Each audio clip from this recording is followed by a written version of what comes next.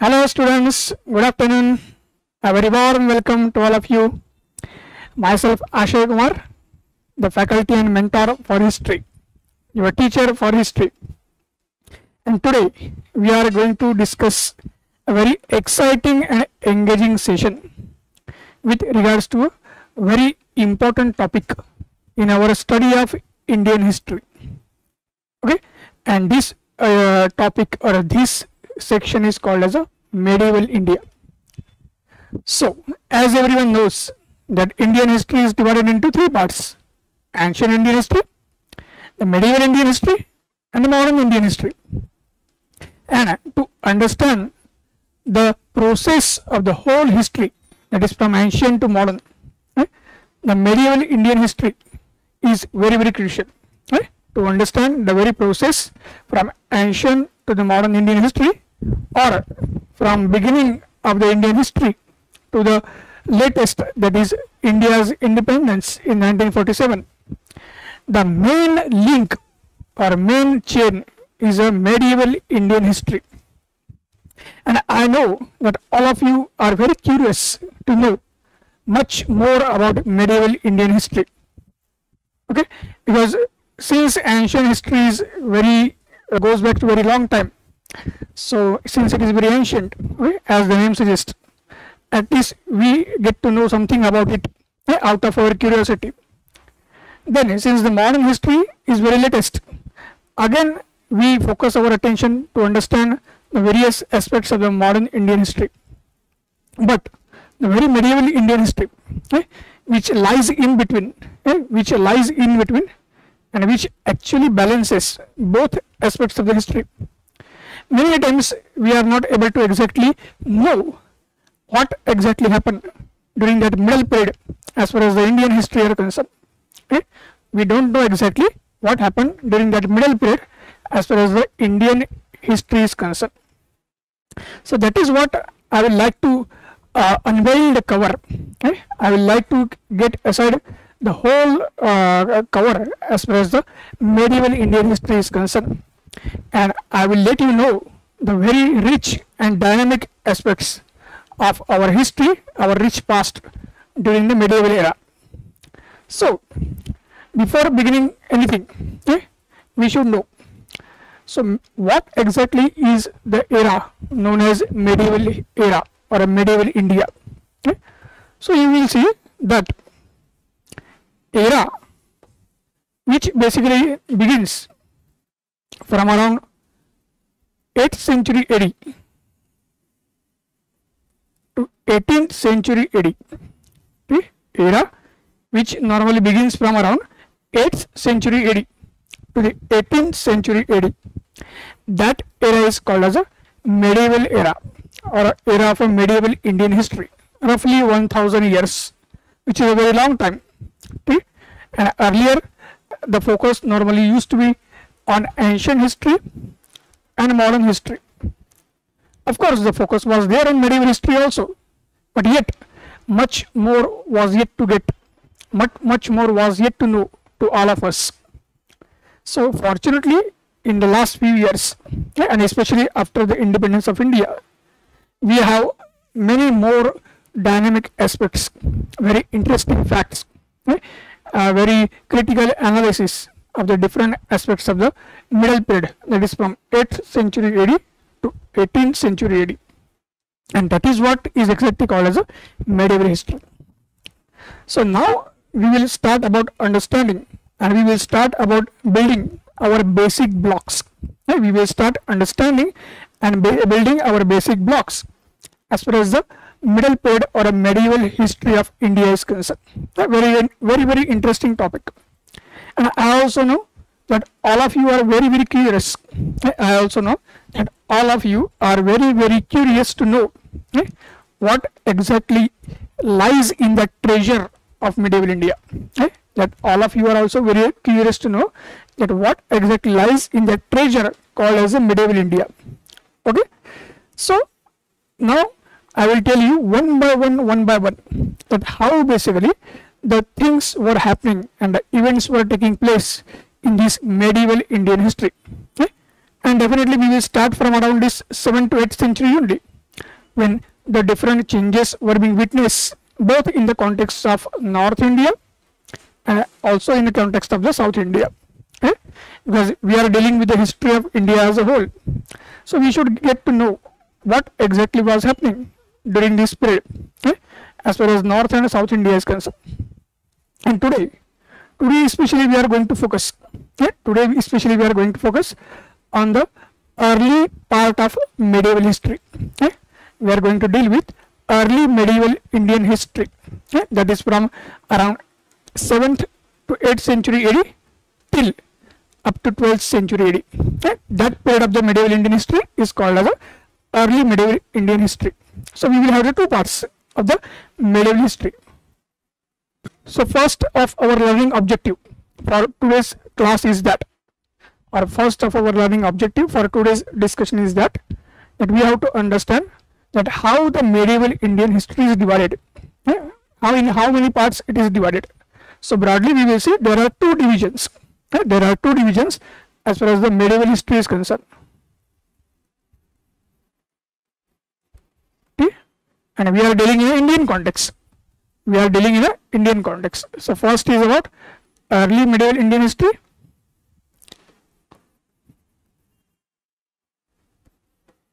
And then, as I mentioned, second part will be the late medieval history. Okay, and as I am discussing, that early part of the medieval Indian history, it will basically cover the time frame from around 750 AD, okay, till we can say at the end of 12th century AD. Okay, so almost 500 years or so will be covered as far as this early medieval history of India is concerned. Okay? This is also called as an era. Known as a pre-invasion period, okay, or pre-Turkish period.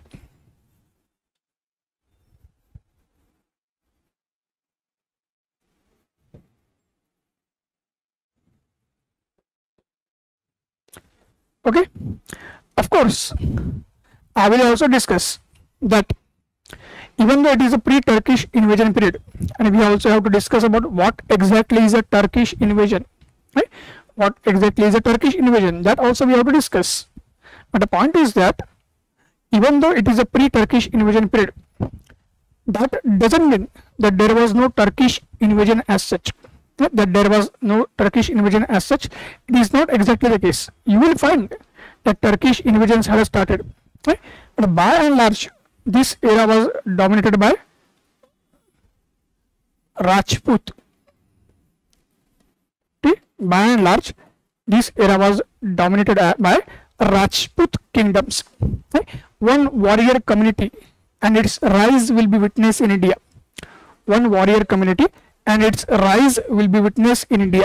Okay? And that community will be called as a Rajput community. That community is called as a Rajput community. And definitely we will discuss today about that Rajput community, okay, and the so-called Rajput kingdoms. So this is exactly what the early medieval India is we can find. Okay? And then we have second half, that is late medieval India, which will start from around 13th century and it will last up to 18th century. Okay? And this is a medieval India where you will find, okay, the Turkish rulers. You will find Turkish rulers,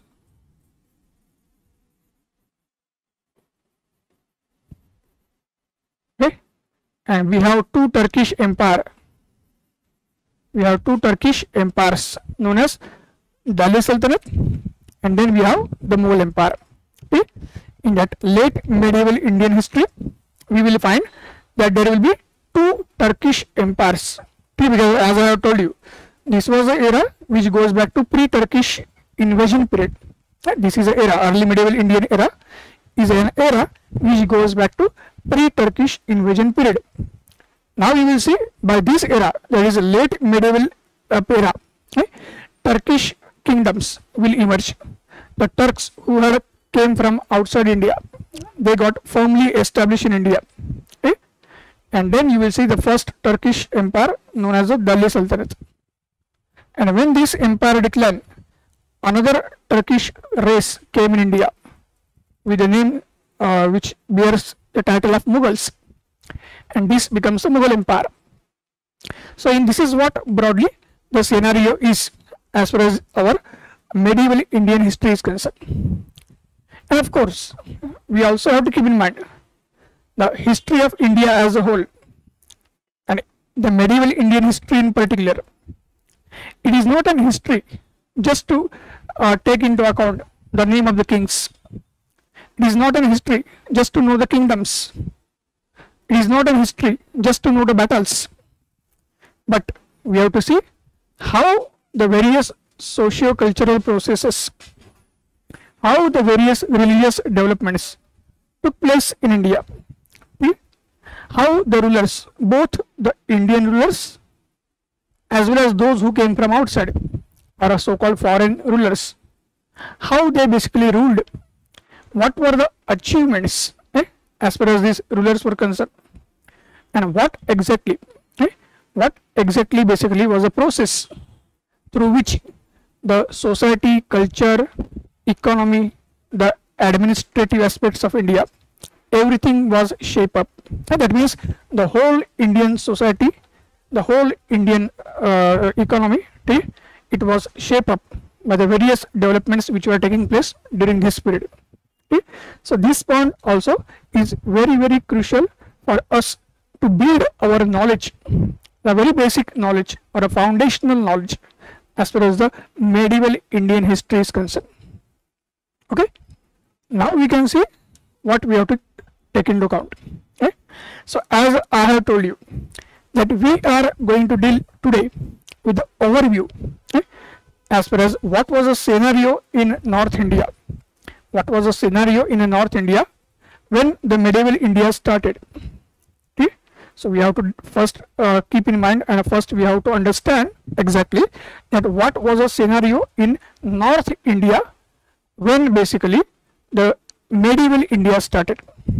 So in case of early medieval India, okay, in case of early medieval India,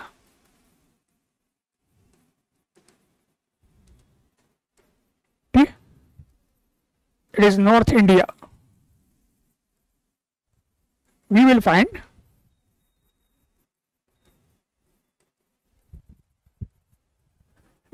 this map, and my friends, always keep in mind that whenever you are understanding the history, whenever you are learning the history, without map you cannot understand or learn the history properly.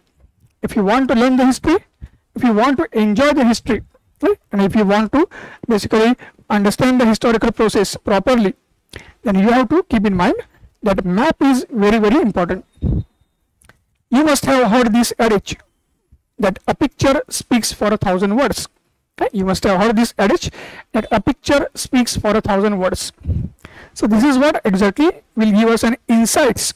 This is what exactly will give us an insights that how exactly was North India in a time or time frame of 750 AD to 12th century AD. Okay? What exactly was a scenario in North India from 750 AD to 12th century AD. And as I have mentioned, this era is, of course, you can see here, this map is showing the India in 1050 AD. Okay? So one particular mark or a landmark of this whole early medieval India, okay? One particular landmark year or a kind of the so-called stage has been taken, okay? Whereby you can just understand how India was during the time of early medieval India. So 1050 AD has been taken as a midpoint as far as this Indian history is concerned. And of course this map is showing the political history or the so-called kingdoms which were there in North India and also in Deccan plus South India. So first we will focus upon the kingdoms which were there in North India. So you can easily see here, as I have mentioned, this is an era known as a era for Rajput kingdoms. This is an era which is known as a era for Rajput kingdoms. So first thing and the first curious question which will come to the mind of everyone, all of you will ask this question. So sir, what exactly is meant by the term Rajput?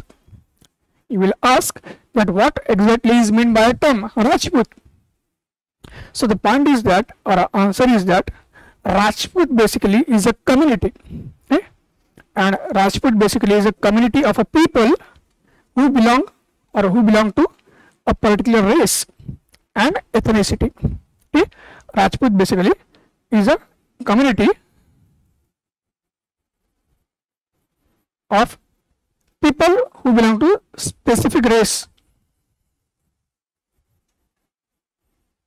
and ethnicity.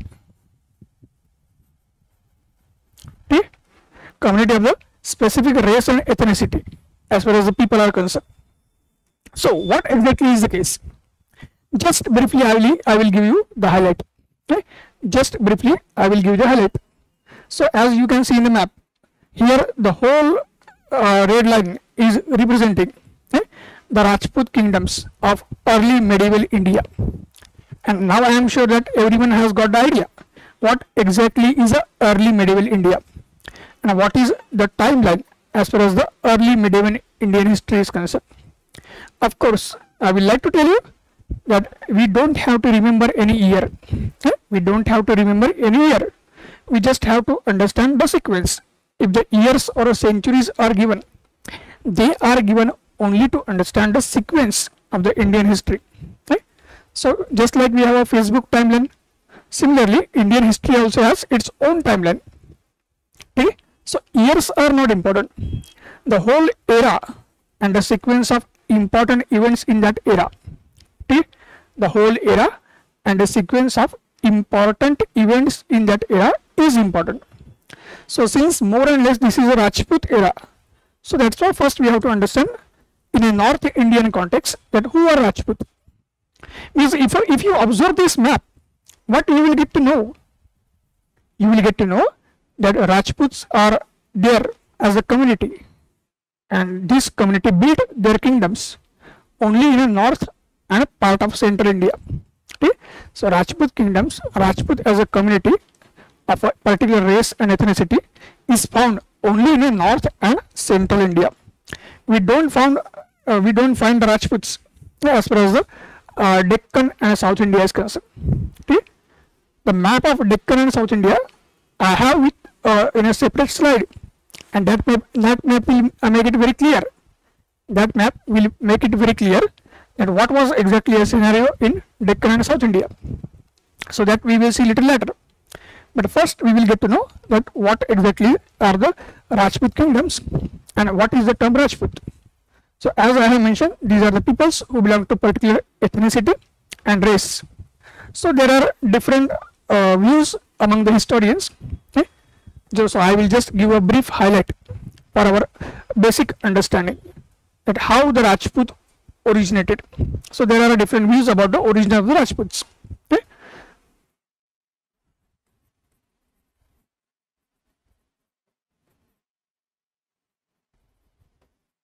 First origin is about the so-called ancient Kshatriya heroes.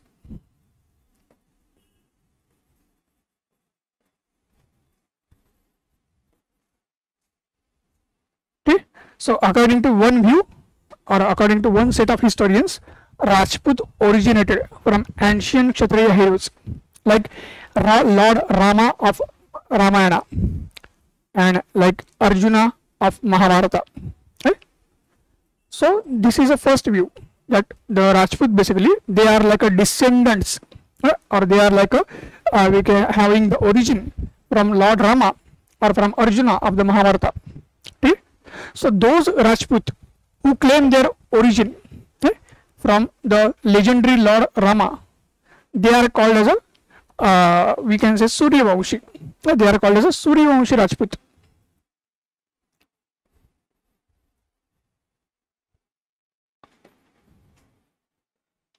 Why? Because Lord Rama belonged to that dynasty which was called as a Surya Vamshi dynasty. Lord Rama belonged to the dynasty called as a Surya Vamshi dynasty. Okay? And those Rajputs who claim their origins from Mahabharata heroes, those Rajputs who claim their origins from Mahabharata heroes, they are called as a Chandravamshi. They are called as a Chandravamshi.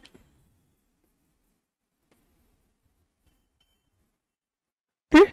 So the Mahabharata heroes like Pandavas, they used to claim their origin from the so-called moon. They had their origin from moon.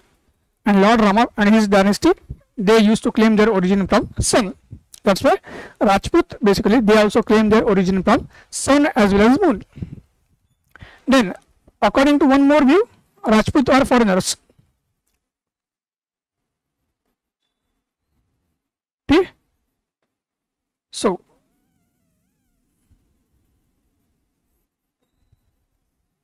okay, according to one view, the Rajputs have the foreign origin. So, just before this medieval era started, and when ancient era was coming to an end, and I will tell you about that also. Okay? So, at that time, there were certain foreign invasions, certain foreign races and tribes invaded India, and premier among them were the tribe of Gurjaras and the tribe of Huns. Okay? The tribe of Gurjaras and the tribe of Huns, and that's why the Rajput, basically, according to certain set of historians, okay, they basically normally have the claim that Rajput have the foreign origin. From these foreign invading tribes of the ancient India, Rajputs saw their rise in a early medieval India. Okay? And you will see there is one historian known as James Todd. Okay? There is one historian known as James Todd. Okay? He basically gave this view about the foreign origin of the Rajput. Then we have one more view about origin. Okay? And this view is called as a so-called Agnikula Rajput theory.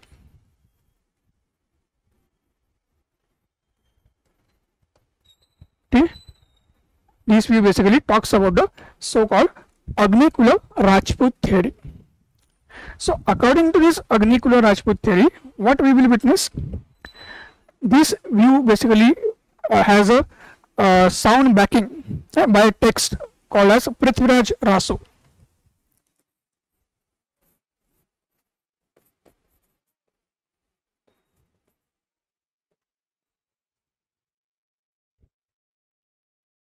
Okay, so we will see there was one famous poet, okay, known as Chand Bardai, who belonged to around 12th century AD. He wrote the famous poetic work Prithviraj Raso, okay? And in this poetic work Prithviraj Raso, what we will witness, that he has mentioned about the sacrificial fire pit origin of the Rajput. So, according to him, the Rajputs basically originated from a sacrificial fire. Okay?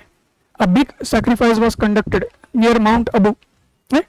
A big sacrifice was conducted near Mount Abu, okay? Which is a place in Rajasthan. Okay? Somewhere here you will find the Mount Abu is there. Okay?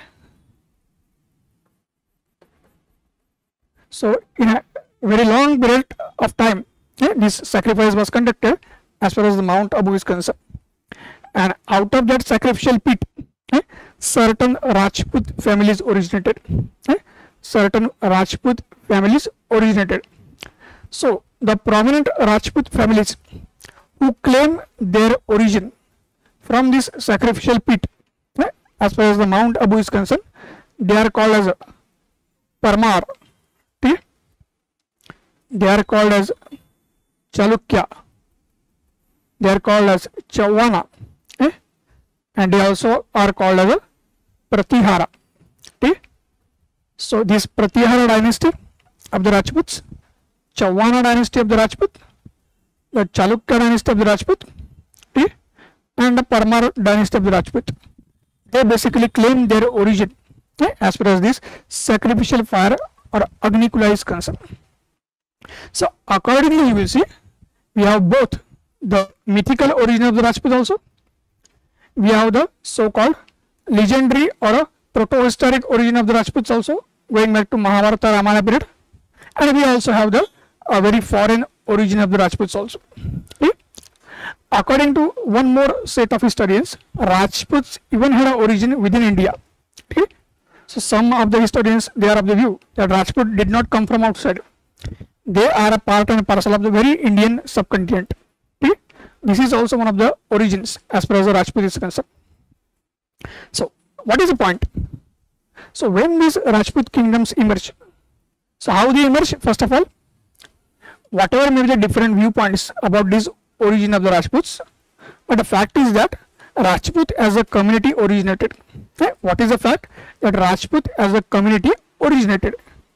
And what is more established fact is that Rajput is a warrior community. Rajput is a warrior community. Okay? So this point we have to keep in mind. And we also have to keep in mind that normally when the Rajput had their origin or they witnessed their rise, okay? So this is a time frame, or this is a starting point or a beginning point as far as this early medieval Indian history is concerned, because the very rise and the origin of the Rajput, okay?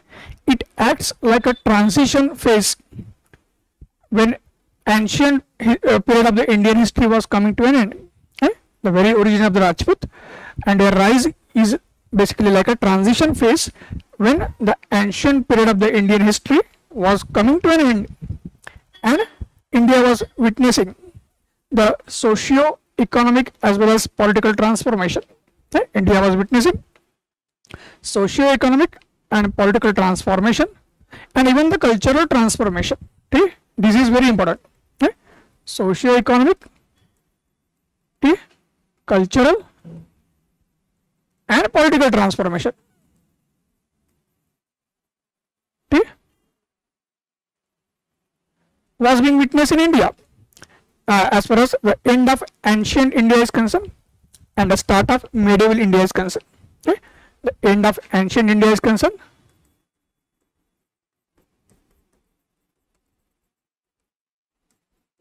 and start of medieval India. Okay? So this is a very crucial point, and this point we have to always keep in mind. We have to fit that aspect into our mind as a part of our understanding process. Okay? Why? Because normally many times you will see, many times even many people will teach and they will say that when the so-called Hindu kingdoms ended and the Muslim invasions started, the medieval India starts. Okay? Ancient India will come to an end when the Hindu kingdoms came to an end, and when the Muslim invasions started from outside India, okay, the medieval India starts. This is a, we can say, very falsified view.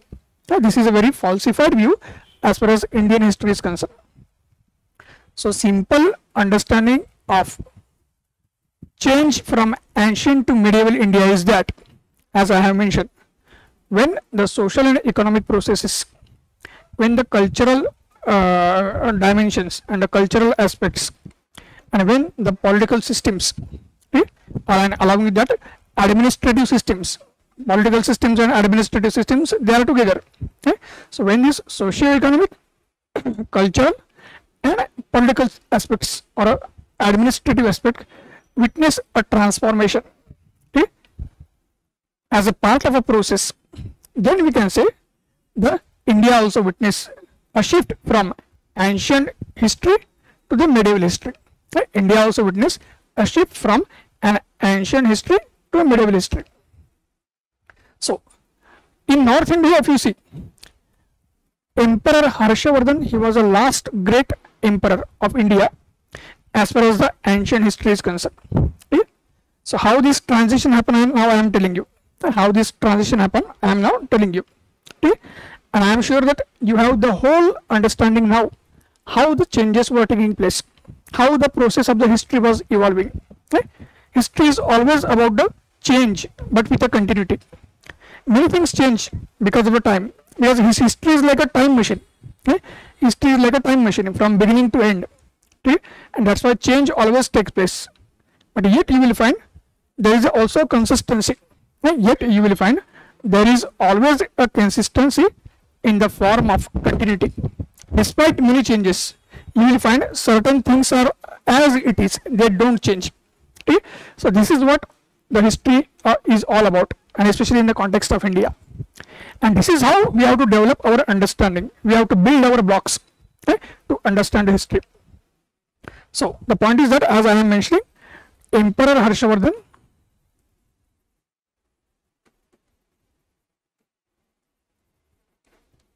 okay, he was the last great emperor of ancient India, okay, and especially in North India. He was the last great emperor in ancient India. When we take a look at the North India, okay, and okay, Pulakesin II, he was the last great emperor, okay, as far as the Deccan and South India was concerned.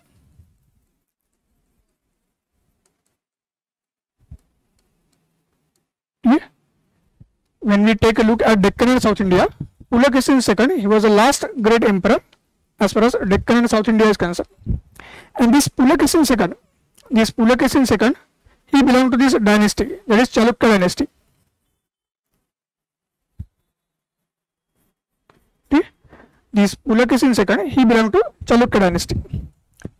So the point is that roughly when both these great rulers of North and South, they died, okay, there was a political instability. There was a political instability in India, okay, especially in North India.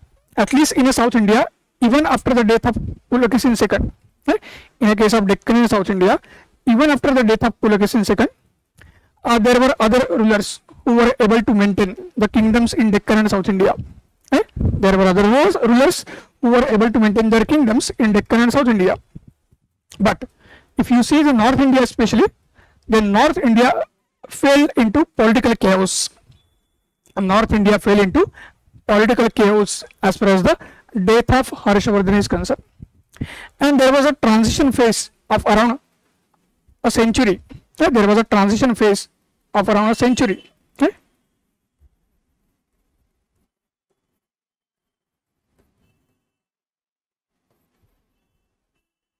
Okay.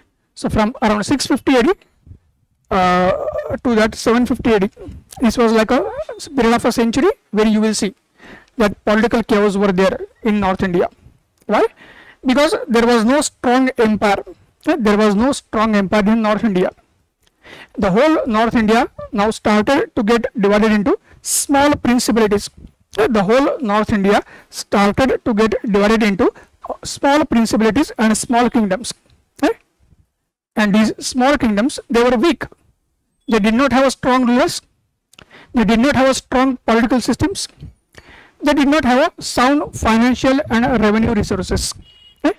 What I said, I will repeat. These all small kingdoms which were emerging as far as the North India is concerned, we witness that they did not have the strong rulers.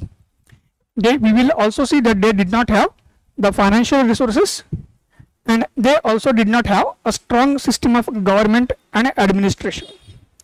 And that's why they themselves were weak, and none of them was in a position to defend India against any kind of attack we may have.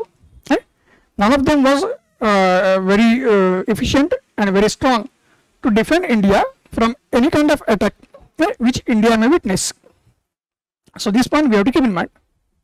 And in this so-called century of 650 to 750 AD, okay, we will see the Rajputs have their origin. Okay? The Rajput witness their origins. Okay? So out of these small principalities only, you will see that as a part of great social intermixture, as a part of great social and cultural intermixture, as far as Indian society was concerned, okay, origin of the Rajputs was witnessed. Origin of Rajputs was witnessed. Okay? And then you will see, once this origin of the Rajputs was witnessed, then we will see that the different Rajput families emerged.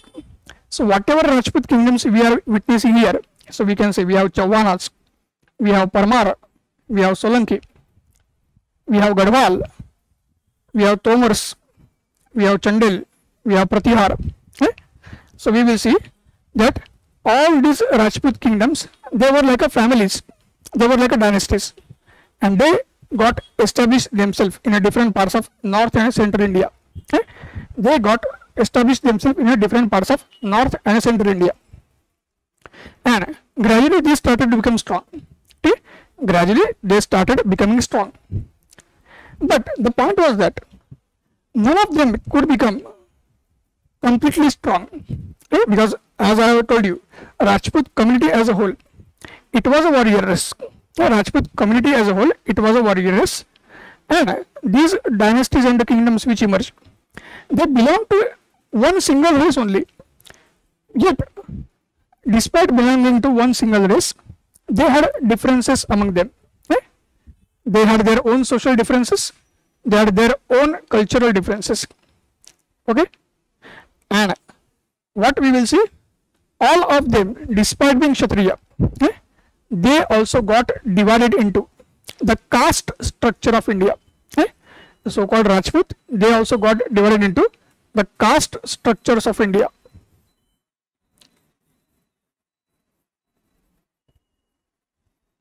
Okay? And that's why you will see that these Rajputs, despite being a warrior class and despite being very strong individually also, they could not pose any kind of unity.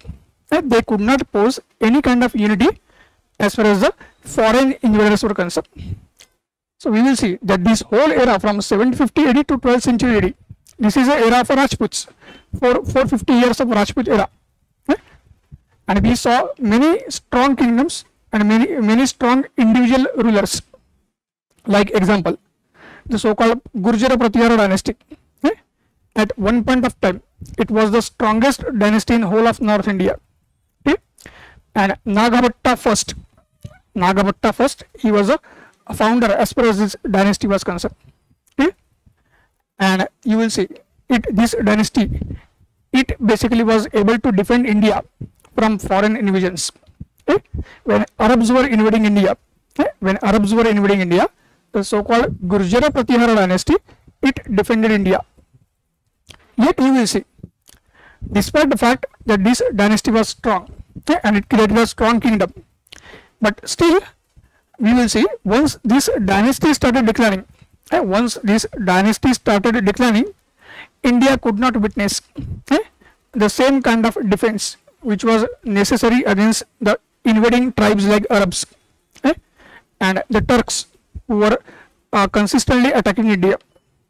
Okay, the Gurjara Pratihara dynasty was like one exception, and after Gurjara Pratihara dynasties, you will see so many dynasties came. Okay? After Gurjara Pratihara dynasty, you will see so many dynasties came, and unfortunately, all of them were fighting among themselves.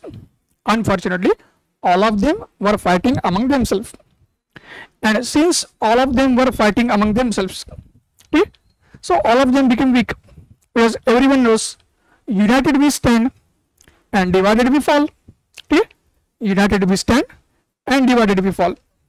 So if ultimately the foreign invaders like Arabs and Turks came to India, okay? If ultimately the foreign invaders like Arabs and Turks, they came to India, that was mainly because despite Rajput being a very powerful class, okay? Despite Rajput being a very powerful ruling class, they could not unite among themselves. They were divided by their own egos. Okay? They were divided by castes. Okay? Despite belonging to a Kshatriya class as a whole, okay? The Rajput society was divided into caste, and as such, other caste or people of other caste, they were not basically allowed to be a part as far as the warfare was concerned.